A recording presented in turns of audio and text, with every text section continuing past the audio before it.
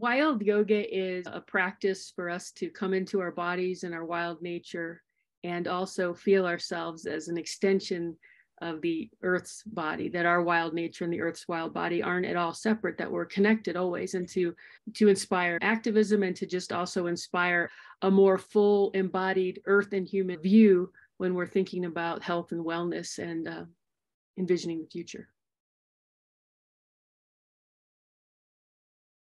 It seems like in the culture as it exists right now, it seems to be missing the sense that our wellness and the wellness of the planet are linked. It seems pretty basic and simple and easy, but it does seem like a lot of the spiritual practices, even activist movements and wellness, personal growth platforms, sometimes aren't connected to the idea of what does this mean for the earth and how is this connected to the earth actually becoming more well in our relationship. And so if we take a realistic view of how our culture, how the dominant culture anyway, is affecting the earth right now with those systems, then we can see that it's not actually helping things move better for the earth, and then that actually does affect our health.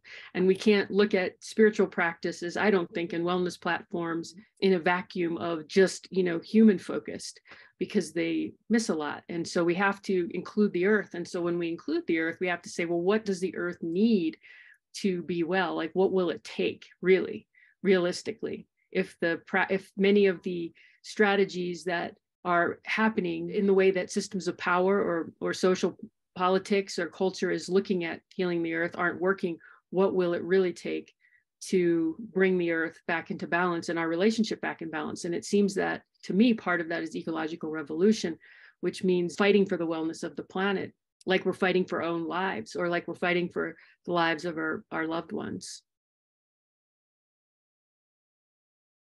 In our culture now, yoga is often synonymous with asana, which isn't exactly the same thing as yoga. Asana means the actual physical practice of the poses and postures of yoga. So when people say yoga, they're often referring to like a yoga class and the body movements. And that is like one of the limbs, one of the branches on the tree of yoga. It's important. It helps bring a lot of body centeredness and body movement, and the postures and movements can open us and change our energy and our states. So it is an important part of yoga. But the larger view of yoga beyond the culture, which has been for eons, is about who we are. It's like a journey to know ourselves, and also a journey to know ourselves in relationship to the world. Who am I? And what is the world? And what is my relationship to the world? And also, what can I do and be, and how can I offer myself while I'm here in the world? So wild yoga takes into account that larger conversation of what yoga is really about. And for me, one of the pieces that often gets forgotten in that thread is the earth. Like, the earth is part of our larger world. And so if we remember that, how does that shift things? I mean, the ancient yogis, they didn't necessarily talk about the earth, but if you look at a lot of the postures that they were doing, they're all named after nature, like wild animal poses, tree pose, and lion pose, and dog pose. And so it seems like even the ancient yogis on some level were trying to help humans get back into their wild nature, their wild bodies, and connect to the earth. And in wild yoga, I'm doing that more mindfully. And I'm also taking the practice into present day time, into the particular situation we find ourselves in this culture now, in this world now.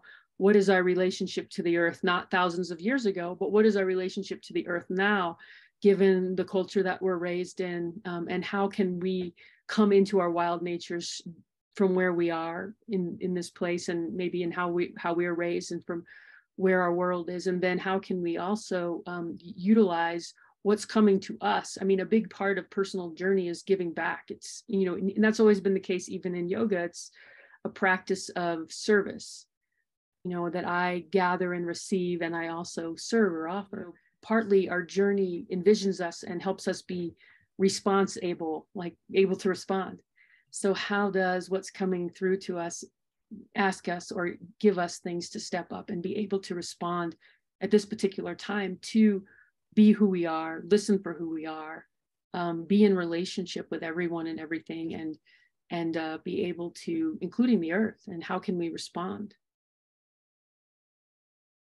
I hope that people can realize that they have a wild nature, and no matter who you are or how separated you might feel from the earth or your own wild nature, that there are practices that can bring you back into balance. No matter if there's trauma or what the history is, there are practices. There's a pathway that can bring you back into balance with your own wild nature.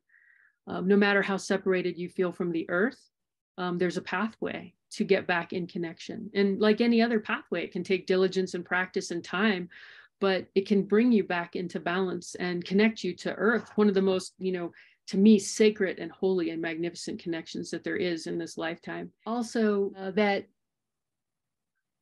we can go on a soul journey and a spirit journey, that, we can become soul initiated. That's a lot of the work that I've done with Animas Valley Institute, just kind of bringing that piece in, that we can have a relationship with our soul, our deep purpose, and that we can live in union also spiritually with the earth, with spirit.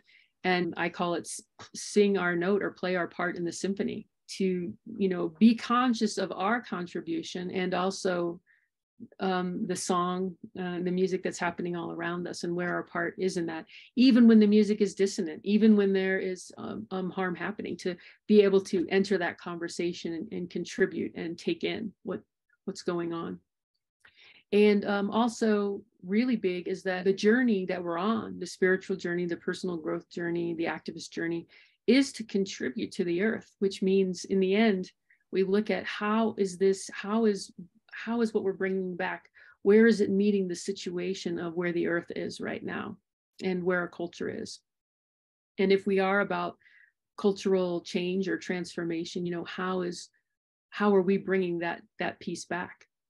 And everybody's in a different place in the journey. So sometimes it's just taking the time it takes to reconnect with earth, to reconnect with our bodies, just taking the time it takes to vision with soul and receive. And also having the courage when it's time, and when when it's clear, to step in and really take action and make an offering into the world, like make a difference, being willing to vision not only for ourselves, but for the world, being able to dream not only for ourselves, but also for our communities in the earth, and being able to step into the idea of what it is to be a love warrior in these times, and make a difference for the earth now and for future generations.